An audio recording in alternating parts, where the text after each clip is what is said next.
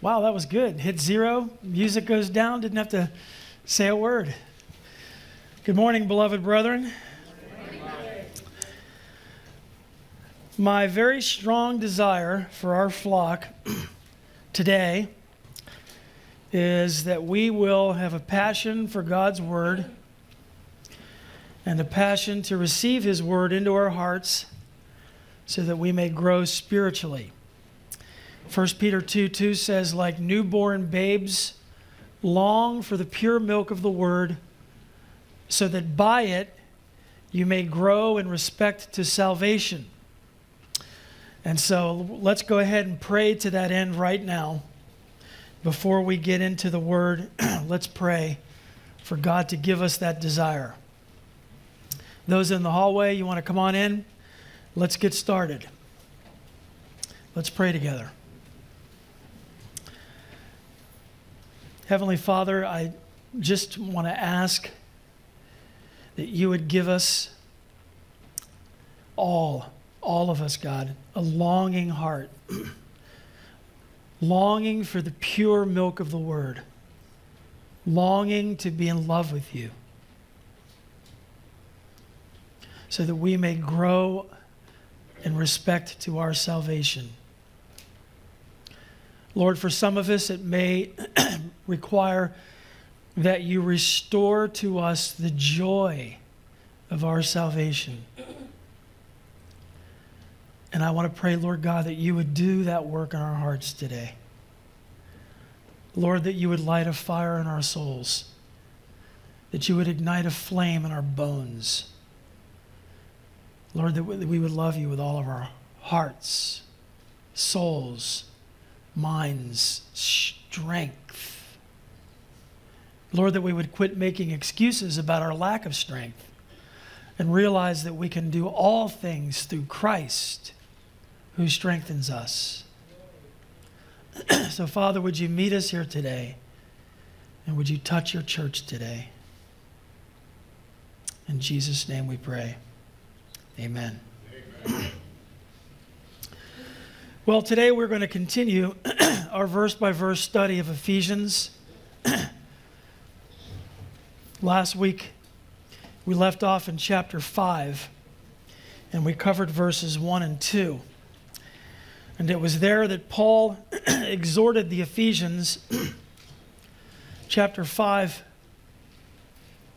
verses 1 and 2. He exhorted the Ephesians, and he's exhorting us, obviously, to be imitators of God.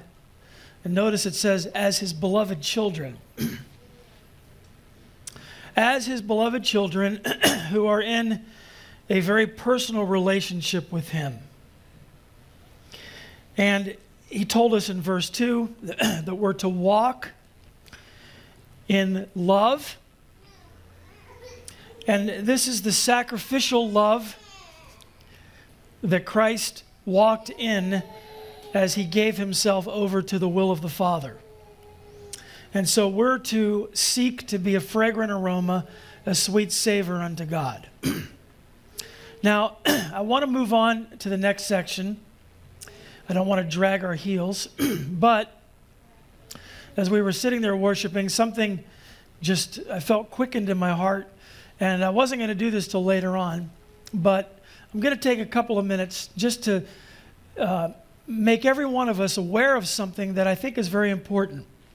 Now, this letter was written to the Ephesians, right? We already know that. But it's interesting to think about what eventually became the testimony of the Ephesians a little bit later on, not too long after this letter was written. And when I say not too long, it could have been 15 years, 20 years, but in the greater scheme of things, that's not really that long. So what I'd like us to do is keep a finger here in Ephesians 5 and turn to the right to the book of Revelation, chapter 2. Revelation chapter 2.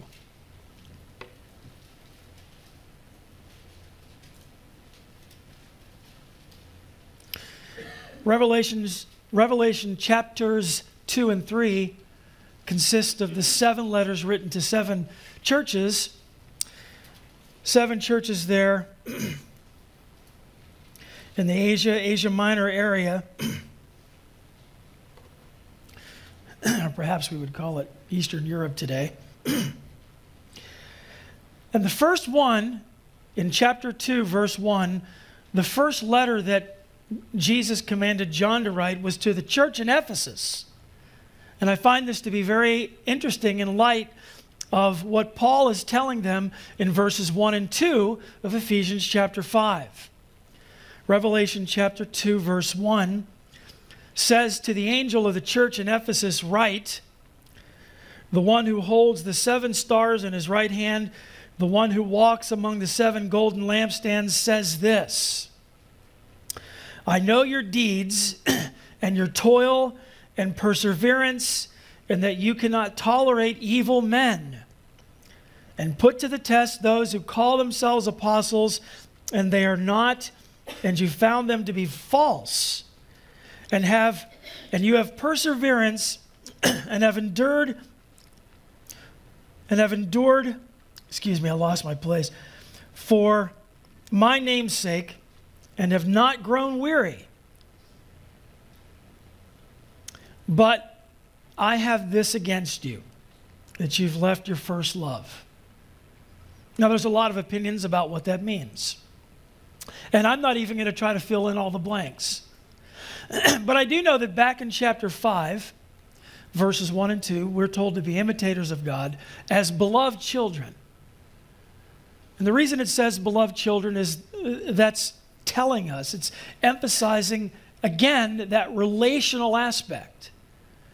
You guys, those of you who are married, perhaps know what it's like when you started off with your spouse and there was a love there. You bought her flowers, you took her out to dinner, you romanced your spouse. If you're a guy, you romanced your spouse because you were in love with her. And then as the years go on, you get kind of used to each other. You almost become pieces of furniture in the house. You just take, what I mean by that is you take it for granted. It's just there, right? And the romance is gone. That, by the way, if the romance is gone, is something you need to work on immediately, because it's a bad thing to have the romance be gone in a marriage. But when the romance is gone, when there's no longer that fire, there isn't that inner burning inside to want to do great things for the person you love anymore. Now it just becomes routine. You may still go through the routine, but the fire's gone. So whatever the first love is for the church of Ephesus, the fire was now gone, Jesus said. They lost their first love. Now, chapter 5 not only says in verse 1 that they're beloved children, but they're told in verse 2 to walk in love, just as Christ also loved you and gave himself up for us, an offering and a sacrifice of God as a fragrant aroma. You never get that sense in the life of Jesus that he's sort of dragging his heels in terms of his wanting to do the will of the Father. Oh, the will of the Father again. We don't get that sense at all, and it's because, well, it's impossible that we could, because Jesus was the Son of God. But we're told to be imitators of God, and we're told to imitate Christ. And we're told to imitate Christ in light of all the things that we're commanded to do as Christians. We're told to be on fire for God. Romans 12 says, be fervent in spirit. In other words, let the Spirit rise up within us. And so we're reading through all these various commands. And by the way, notice in verse 5 there, Jesus said, therefore remember from where you have fallen, and repent and do the deeds you did at first. In other words, stir up that passion. Where's your love for me? Where's the fire you're supposed to have for me? The fire to obey me. The fire to seek me out. The fire to tell other people about me. Where is the love? Repent and do the deeds you did at first, or else I'm coming to you and I'll remove your lampstand out of its place unless you repent. Now, those are heavy words right there. In other words, I'm going to take your light away. You'll cease to function in the capacity that you were commanded to function in because the fire is gone. Just the shell is there, no light. It just exists. You know what a horrible thing it is to see a marriage that just exists? The people live together. That's about it. They just live together. No fire. So I wanted to remind all of us that as we're going through chapter 5, you can flip on back there, I want us to remember that what we're talking about in terms of all these things that we're being commanded to do, and there's a lot of commands, and we're going to see a number of them today, and all these things that we're commanded to do, there is a person behind these commands, and it's the Lord Jesus. And supremely, we are to love him. And everything that we are being commanded to do, that we'll see in a minute, we're doing it because we love the person of Christ. And so when the Lord says, do this, we do it because we love that person. Do you love your spouse? Do you love your children? When you look at your children, does your heart just light up? Do your eyes light up? I love to watch my children. I was sitting there staring at a picture of 2 of my children yesterday. I must have stared at it for 5 minutes. And I was just imagining. I was going back in my mind, remembering when they were babies, holding them. Because my children are dear in my sight, very dear, and so is my wife. I cherish my wife. I love my wife. And I don't ever want to lose that fire for her. I can tell you before God, in 22 years of marriage, I love her more now than I did when we got married. I do. I genuinely do. And that's what we're after in our relationship with Christ, isn't it? That's what we're after in our relationship with God. Why do we assemble as a church? I was thinking about during the worship time, how whether or not our hearts are actually ignited when we come here. Or is it just a chore to get here? We're just lucky to get through the service alive. Will I make it out of here today? Or is there a fire in your bones that says, this is where I need to be? This is where the light of Christ is. This is where my love for Christ is challenged. This is where I grow. If it's not, then you come to church for the wrong reasons. Don't stop coming. Repent and come for the right reasons. Amen? So back in Ephesians chapter 5, verses 1 and 2 set us up for a new section. Verse 3 begins with another one of those conjunctions. The word but carries the exhortation over to a prohibition that's expressed in the strongest terms. And it functions to introduce a new set of moral exhortations. Paul begins with an appeal for the readers to eliminate immorality from their lives. Let's take a look. Verses 3 and 4.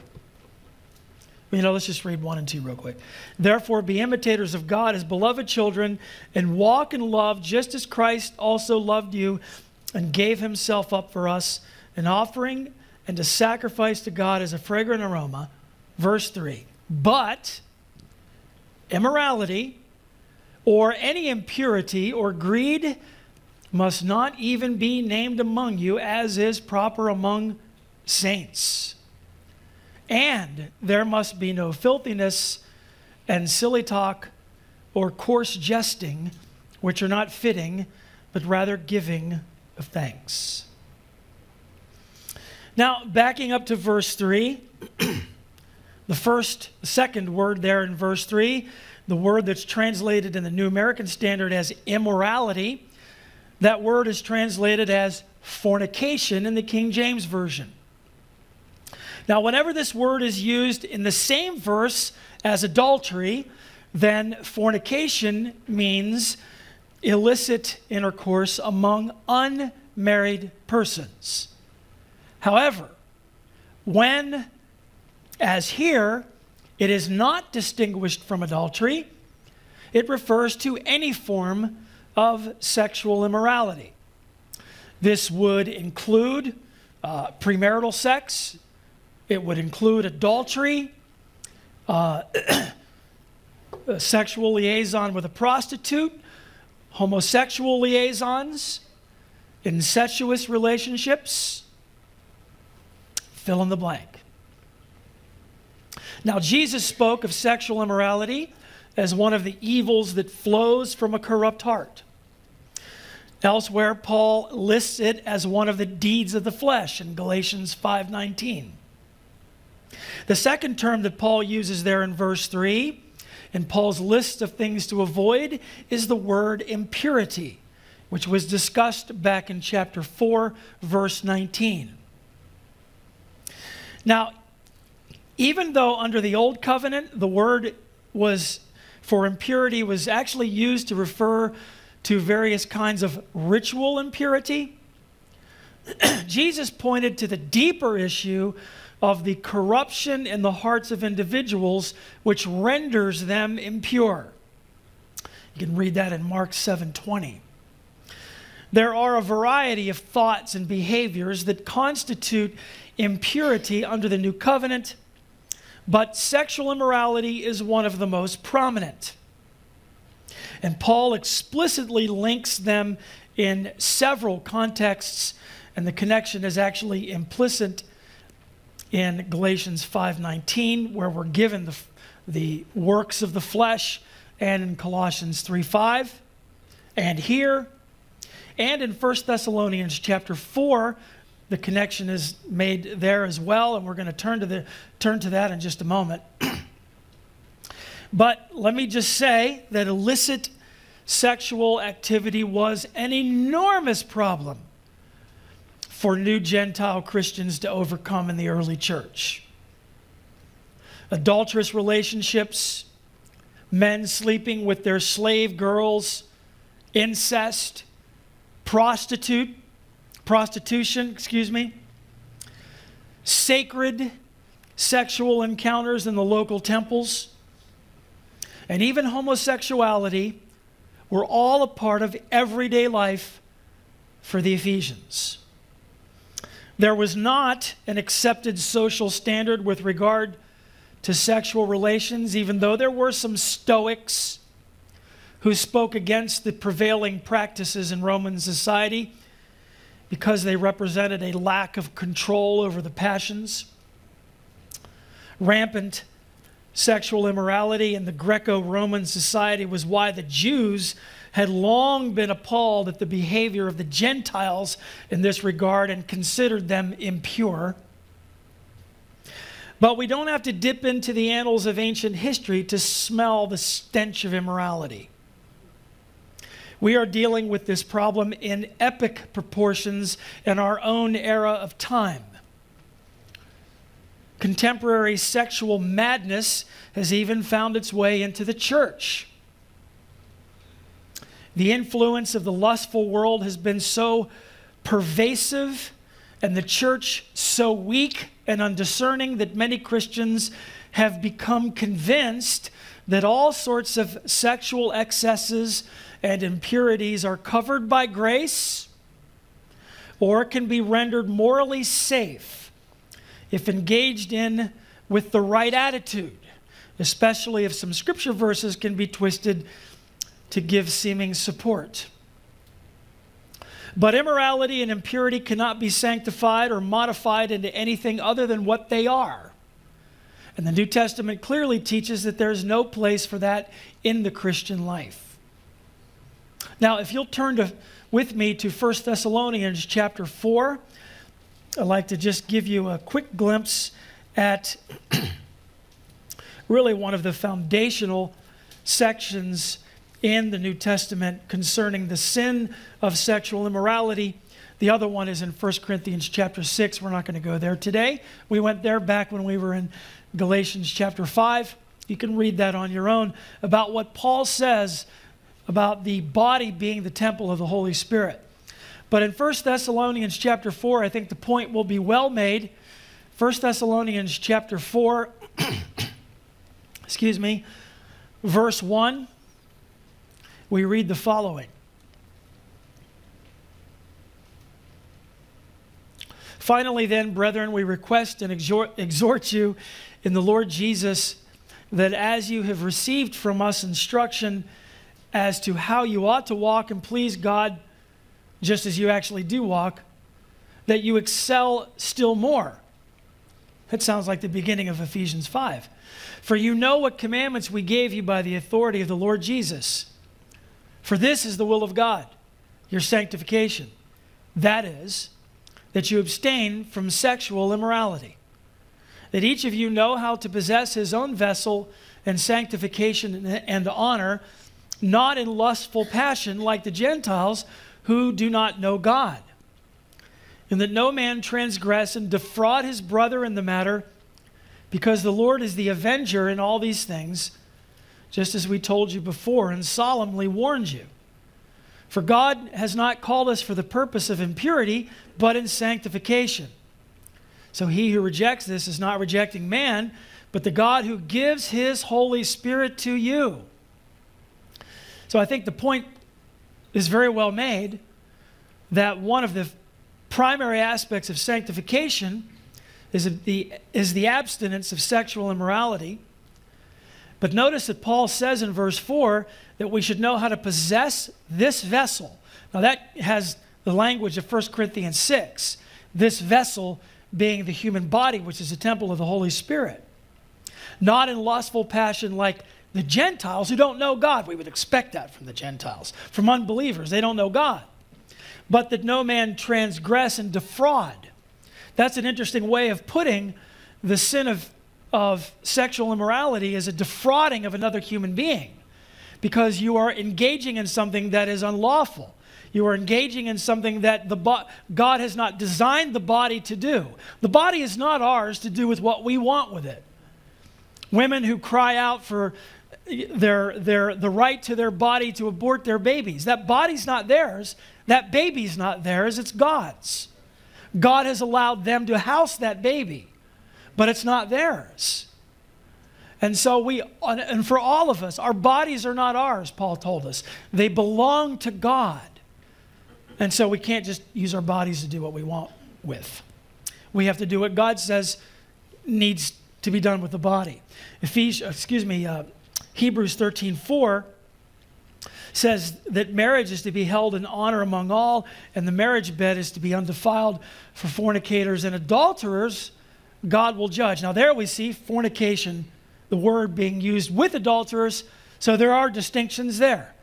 There's adultery, which I think most of us know what adultery is, and then there's fornication, sex outside of a marriage. Adultery, of course, is when a married person commits sexual immorality with a person he's not married to. So, there you have it, 1 Thessalonians 4. You can flip on back to Ephesians. Now, I will not inundate you with statistics and anecdotes, but I do want to give you just a couple of two glaring examples in contemporary culture of the moral crisis that we are in today. One example is in the church. I was reading an article that was actually put out by Pew Research, and the name of the article is "Where Christian Churches and Other Religions Stand on Gay Marriage." Now, I think most of us know where that one's going, right? With the gay marriage thing. This one article said that last week's this was July 2nd, by the way, last week's Supreme Court ruling legalizing same-sex marriage nationwide raised questions about how the decision will affect religious groups, especially those that continue to oppose allowing gay and lesbian couples to wed. The court's ruling makes clear that clergy and religious organizations are not obliged to perform same-sex marriages, but some groups have expressed concerns about their tax-exempt status. Many of the largest U.S. religious institutions have remained firmly against allowing same-sex marriage, and then it gives a list of them. But, of course, at the same time, in the last 2 decades, several other religious groups also have moved to allow same-sex couples to marry within their traditions. And then it gives a list of those. It goes on to say that this list is growing. Clergy from the Episcopal Church will be able to perform same-sex marriage ceremonies after the church's General Convention approved a new definition of marriage this week. Another mainline Protestant denomination, the Presbyterian Church USA, voted to formally sanction same-sex marriage earlier this year. By the way, same-sex, if I say that real fast, that's always a tongue twister for me, so forgive me. If I butcher it, just forgive me. Among the 4 largest mainline Protestant churches, the same-sex marriage debate has not been simple. The United Methodist Church, the Evangelical Lutheran Church in America, and the Presbyterian Church USA, and the Episcopal Church have wrestled with the issue for years, often as part of a larger debate on the role of gays and lesbians in the church. Overall, a solid majority of white mainline Protestants, 62%, now favor allowing gays and lesbians to wed, with just 33% opposed, according to a 2015 Pew Research Center survey. A similar share say there's no conflict between their religious beliefs and homosexuality. Now, we've heard so much about the homosexual same-sex issue. It's ad nauseum. We've just heard so much about it. But obviously, the thing that makes it so startling is the fact that we are sanctioning this practice in the church, right? Think of 1 Corinthians chapter 5, the issue there at the beginning of 1 Corinthians chapter 5, when the church allowed someone to carry on in their immorality, weren't doing anything about it. In fact, there was actually some pride over it. And Paul rebuked them. What are you doing? What are you allowing? So that's the church. Now, one other example of the permeation of immorality in our society, in fact, I would even say it equals the sophisticated prostitution that existed during the time of Ephesus and the Corinthian church, where there was the temple prostitution of antiquity. How many of you have heard about the Ashley Madison incident? Anybody heard about that? Ashley Madison is a Canada-based online dating service and social networking service marketed to people who are married or in a committed relationship. Its slogan is, "Life is short, have an affair." From their website, this is from their website. Yes, I had to go there to get this. Go right to the source, right? My wife knows. Ashley Madison is the most famous name in infidelity and married dating. Ashley Madison is the most successful website for finding an affair and cheating partners. Have an affair today on Ashley Madison. Thousands of cheating wives and cheating husbands sign up every day looking for an affair. We are the most famous website for discreet encounters between married individuals. Married dating has never been easier. With our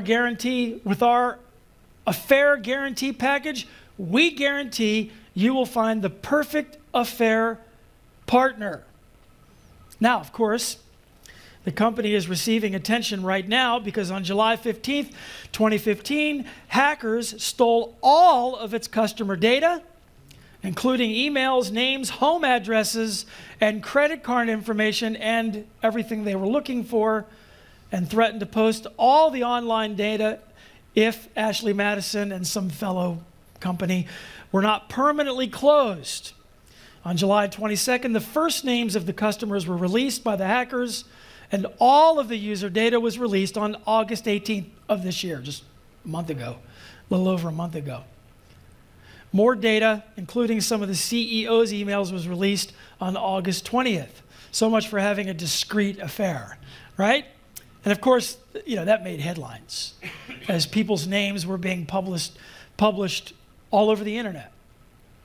So it's never been easier to commit the sins that we're seeing there, immorality and impurity. It's never been easier to commit these two sins in the history of the world as it is today. And there is massive confusion over sexual ethics today. And our federal government is leading the charge in making immorality as accessible to the populace as possible. You want to hear something bizarre? I picked up a copy of the Constitution. You can get this on Amazon. It's the Declaration of Independence and the Articles of Confederation. So I thought, oh, that's cool. I'm going to go ahead and read through the Constitution. So I've got some highlights in there. I was reading through it. And then, listen to this. This is the disclaimer. At the beginning of the Constitution, this one is put out by Wilder, I think it's Wilder Publications. Here's the disclaimer in the beginning. This book is a product of its time and does not reflect the same values as it would if it were written today. Parents might wish to discuss with their children how views on race, gender, sexuality, ethnicity, and interpersonal relations have changed since this book was written before allowing them to read this classic work. I thought this was the laws of our land. Sexual ethics. We are very confused today. Anyway, just thought I would bless you by reading that to you. Pretty scary, huh? And I don't ever read those things, the copyright thing and the stuff in the beginning. Whoever reads that, right? But whoa, kind of blew me away. Verse 3 also says, impurity or greed must not be named among you, as is proper among saints. Now, as mentioned under the discussion of Ephesians 4:19, greed is inseparable from impurity. Every form of sexual immorality is an expression of the self-will, self-gratification, and self-centeredness of greed. It is by nature contrary to love, which is self-giving. Immorality and impurity are but forms of greed in the realm of sexual sin. They are manifestations of sexual covetousness and express counterfeit love masquerading as something beautiful, good, and rewarding. Haven't you ever heard seen two people fornicating who say, but we love each other so much? How could what feels so right be so wrong? Have you ever said that? How could this that just feels so good be so wrong? Interesting. Because those sins seem so attractive and promising,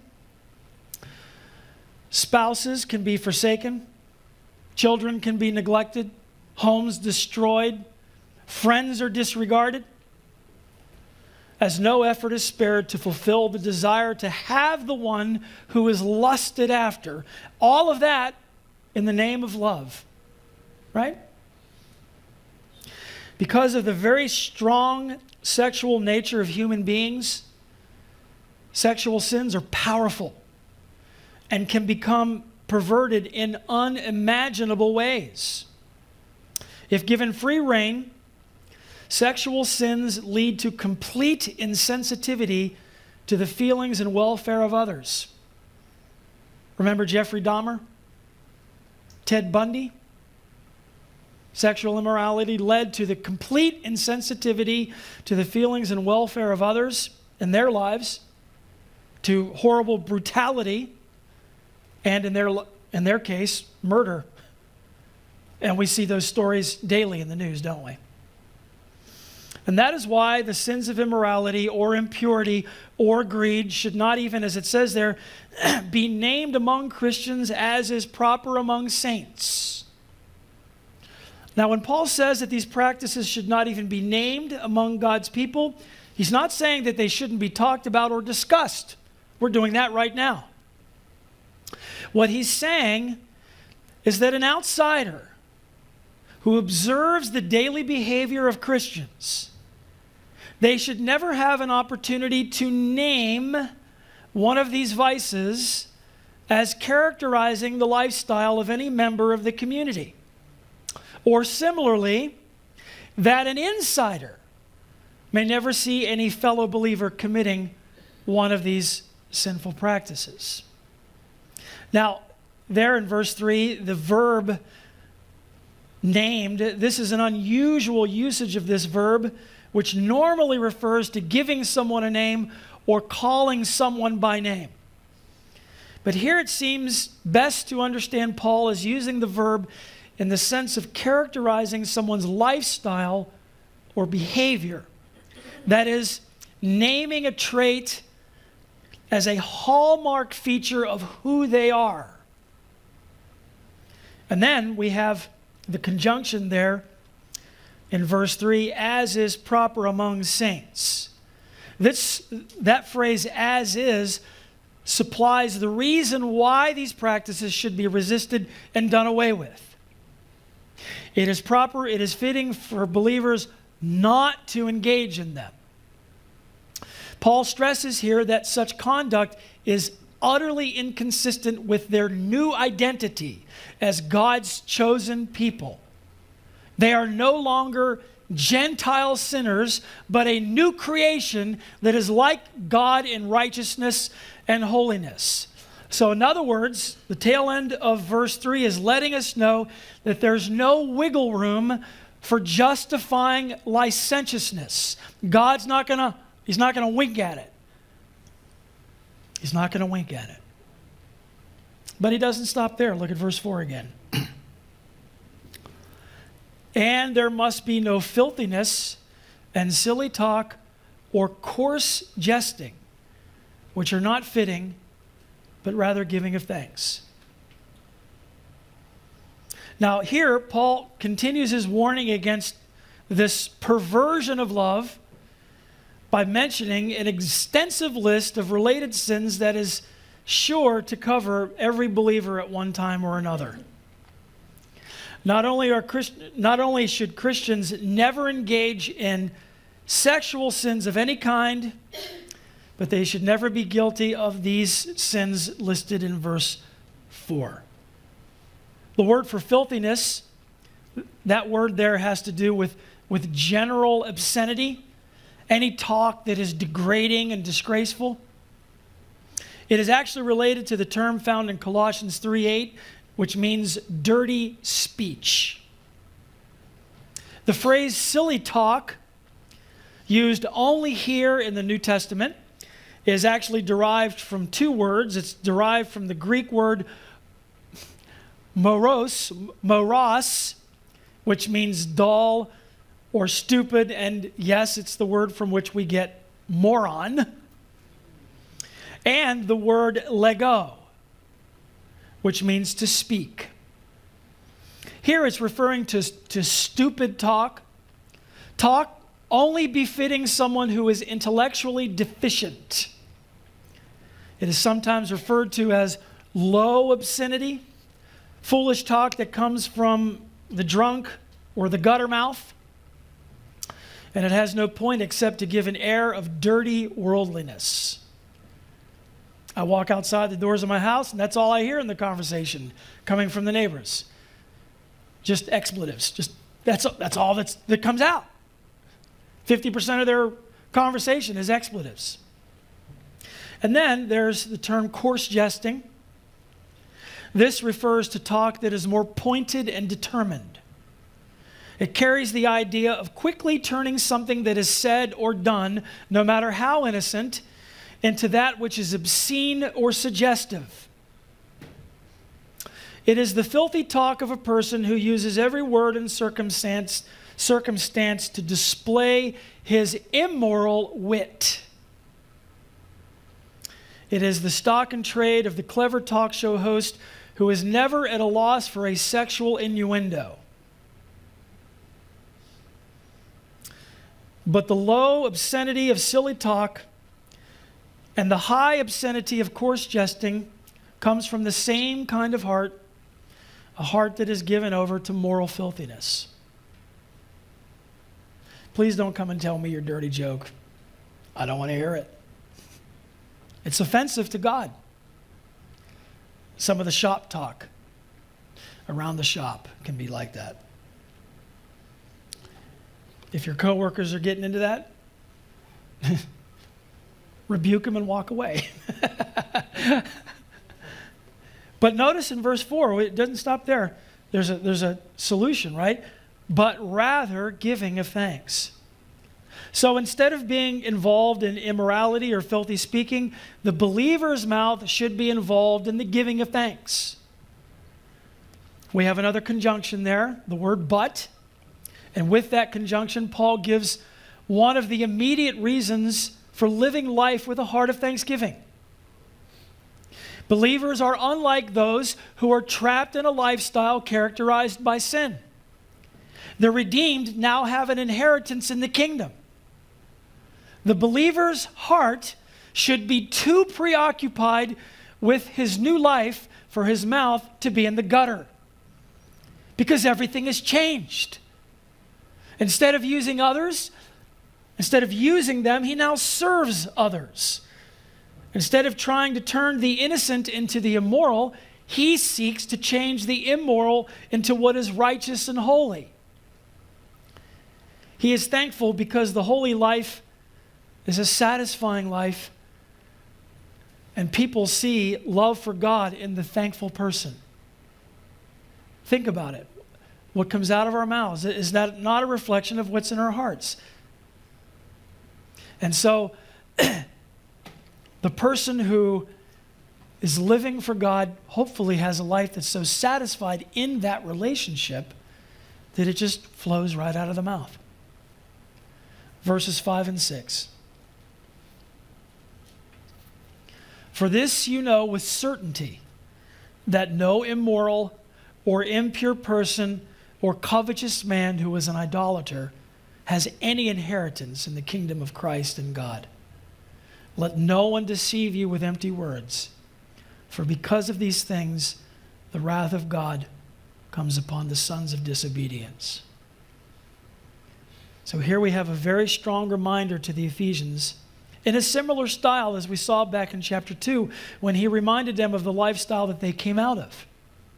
Here he's showing them the fate that's going to engulf those who practice the very sins they left behind.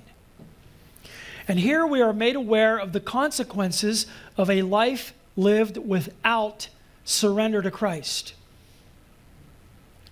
The need for serious moral change now receives its strongest argument, our eternal destiny. We are accustomed to various kinds of appeals that preachers use to motivate people to become converted to Christ. But beyond the invitation to peace or a fulfilled life or the joy of salvation and so forth, there is a starkly different kind of approach that one does not often hear anymore. And that is the threat of unending separation from God, of eternal loneliness, of the blackest darkness forever. The threat of hell itself. Notice he begins in verse 5, this you know with certainty. In other words, they were not in the dark about this. They were absolutely convinced of the truth of which is calling their attention, of which Paul is calling their attention to once again. You guys are aware of this. You've known this from the beginning, that no immoral or impure person or covetous man who is an idolater Persons who are characterized by the sins that Paul has just condemned in verses 3 and 4, he says will have no inheritance in the kingdom of Christ and of God. No person whose life pattern is one of habitual immorality or impurity and greed can be a part of God's kingdom, because no such person can belong to him. This would contradict the truths of Romans 6, of 2 Corinthians 5:17, where it says that everyone who is in Christ is a new creation, as well as the instruction in 1 John regarding the characteristics of believers. Read 1 John, it gives you a litmus test to know whether you're in. The life described here testifies to an unredeemed, sinful nature, no matter what relationship to Christ a person might claim to have.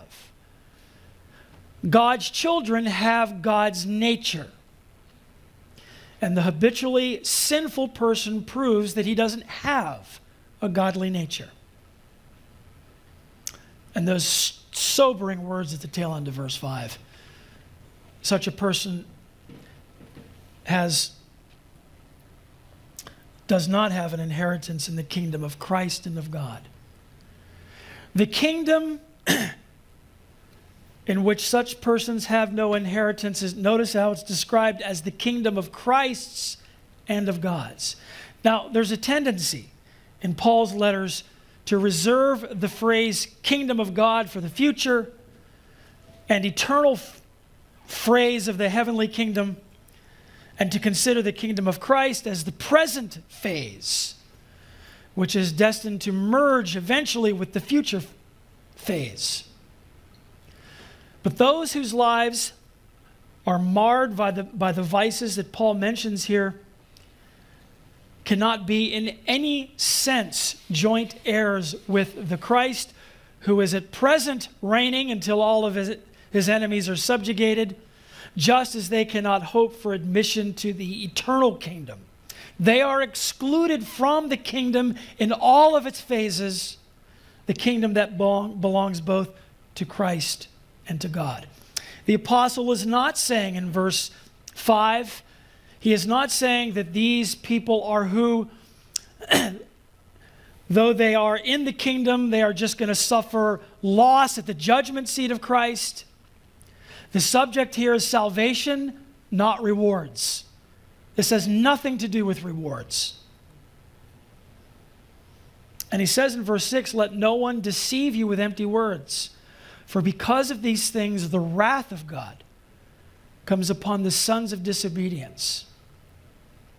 The concern here is that someone may deceive with empty words and cause those in the church of Ephesus to become disobedient. And this is precisely the way of life that they used to walk, but from which they have now been redeemed. At one time they were by nature, chapter 2, verse 3, they were by nature objects of wrath, but through God's mercy they have now been made alive. And becoming partners with such followers of evil leads to the wrath of God. Now, in this day and age, the warning here has lost none of its force. In our churches in the West, there are teachers and leaders who deceive God's people by seeking to argue that various forms of sexual immorality prohibited in Scripture are simply culturally conditioned and need not apply to Christians today. That's exactly what's going on with the homosexual movement today. Combine that false teaching with the temptation and the pressure in Western societies towards the so-called sexual freedom and personal choice, and the warning of Paul in these verses must not be allowed to fall on deaf ears or to be overlooked. When we hear these kinds of things going on today where we are sanctioning immoral behavior and trying to use the Scripture to do it, Do not be deceived. God is not mocked. In fact, real quick, if you'll turn, we're almost done. We'll be done in just a minute. Don't lose me yet. 1 Corinthians chapter 6, Paul says something very similar about the fate of those who commit these unrighteous acts. It demonstrates that they are sons of disobedience. They are not sons of the Most High God. 1 Corinthians chapter 6, very quickly, let's read through verses 9 through 11.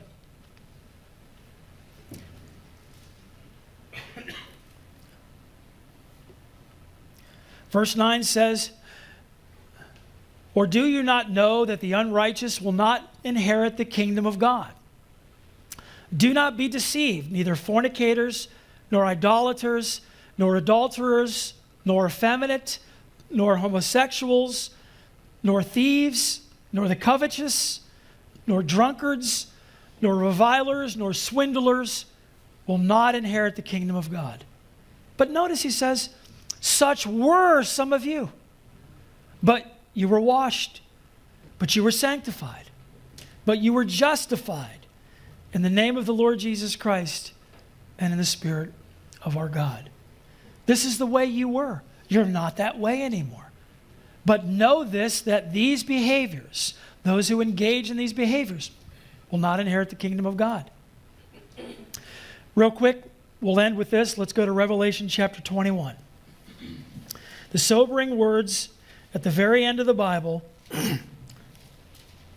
should be enough to strike the fear of God in our hearts over the issues that Paul is dealing with the Ephesians. Revelation chapter 21, starting at verse 5.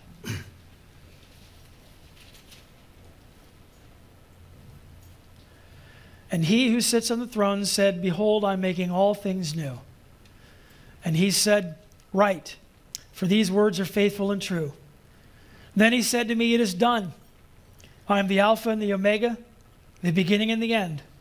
I will give to the one who thirsts from the spring of water of life without cost.'" Verse 7, "He who overcomes will inherit these things, and I will be his God, and he will be my son."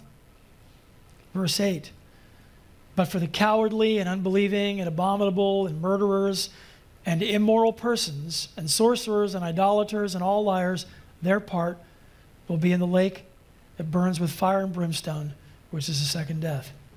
It's the very same place that the apostle is talking about in Ephesians 5. Real quick, Revelation 22. Look at there. Chapter 22, verse 12. Jesus said in verse 12, "Behold, I'm coming quickly.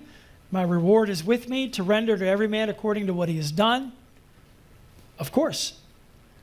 Verse 13, "I'm the Alpha and the Omega, the first and the last, the beginning and the end." Verse 14, "Blessed are those who wash their robes, so that they might have the right to the tree of life and may enter the gates into the city. Washed in the blood, in the soul-cleansing blood of the Lamb." Amen. But, verse 15, "Outside are the dogs and the sorcerers and the immoral persons and the murderers and idolaters and everyone who loves and practices lying." There's a contrast there. There's those who are redeemed, and we know they're redeemed because they walk in that redemption.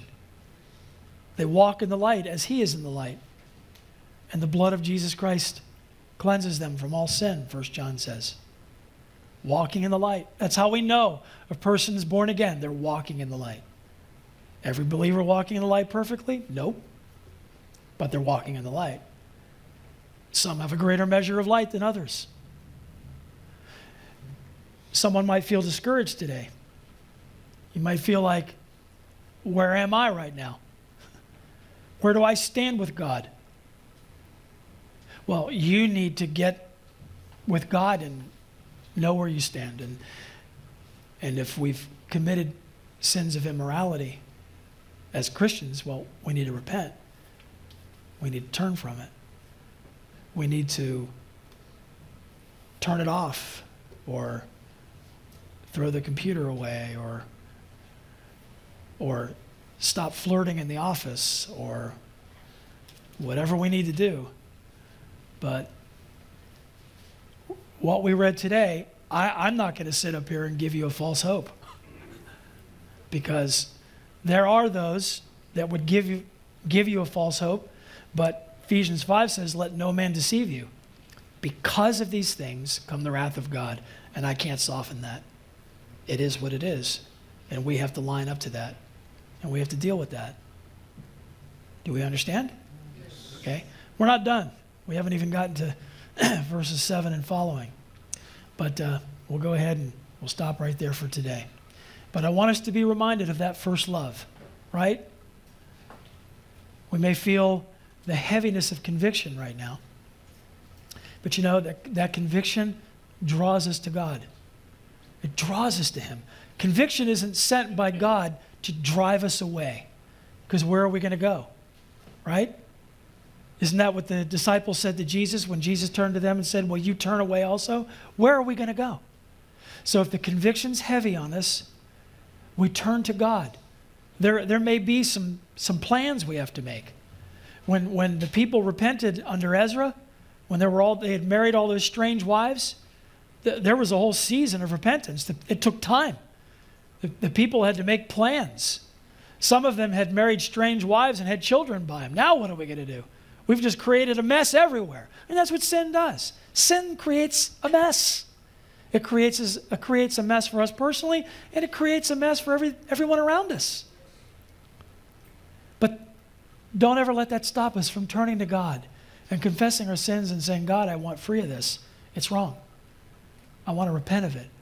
I want to turn to you from this, and I want freedom. I want freedom in my life. See, God gives us that freedom when He saves us. The freedom to say no to sin. We have that freedom as Christians. Non-believers don't have the freedom to say no to sin. They don't. No freedom at all. Believers do. Amen? Let's stand.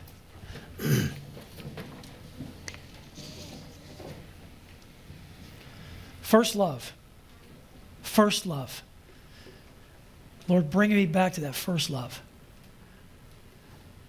where I want to be free from my sin, because I love you, Jesus. I love you, Lord.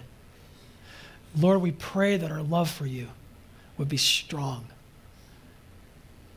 Lord, that we would love to hear your word, even when the pastor goes 15 minutes over the time he usually spends in the word. Lord, our hearts need that surgery, God. And we pray that you would create that longing in us, Lord, for more of you. That our spiritual attention span would be expanded. Lord, that you would give us a greater capacity to love you. I pray, God, that you would touch this flock. Everyone, Lord, in this flock. Touch me, God. And give us that first love experience, Lord. You that love the Lord, hate evil. Lord, help us to have that perfect hatred for sin, for our own sin. In Jesus' name, amen. Amen. Don't leave here. If you need prayer, come forward. The elders will be glad to pray with you. And so don't just run out of here. Convictions on your heart, you don't deal with it. Don't do that. If you need prayer, come up front, and we'll be glad to pray for you. Okay?